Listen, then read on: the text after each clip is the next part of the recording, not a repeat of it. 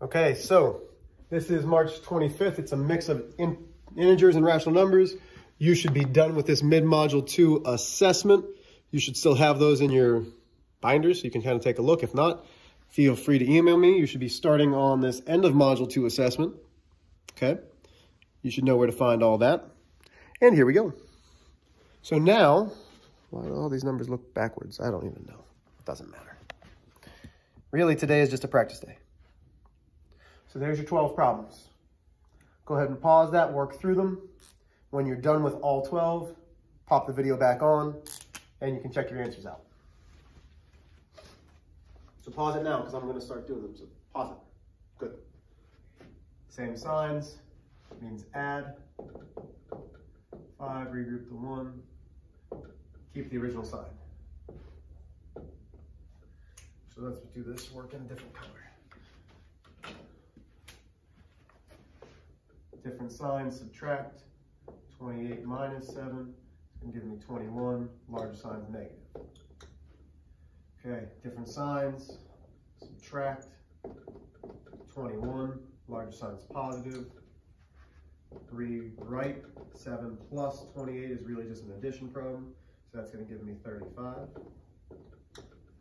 Multiplication. 7 times 8 is 56, but there's a negative. 1 negative gives me a negative. Negative divided by a negative is positive. 8 divided by 2 is 4.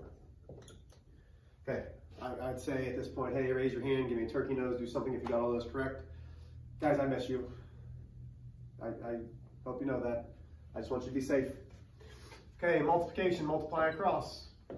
3 times negative 3 is negative 9. 7 times 4 is 28. Those are not divisible. We keep it there because it's 1 negative. 2 negatives, I know this is going to be positive. Multiply across is 14/15. Cannot simplify, great. Keep, change, flip. When it's division in fractions, we keep the first, change the sign, and flip the last one. So that gives me negative 7/10. Once again, I cannot simplify, we leave it. Okay, circle, circle. Different signs, subtract. 7 1/10 minus 3, line up your decimals. Keep the places the same.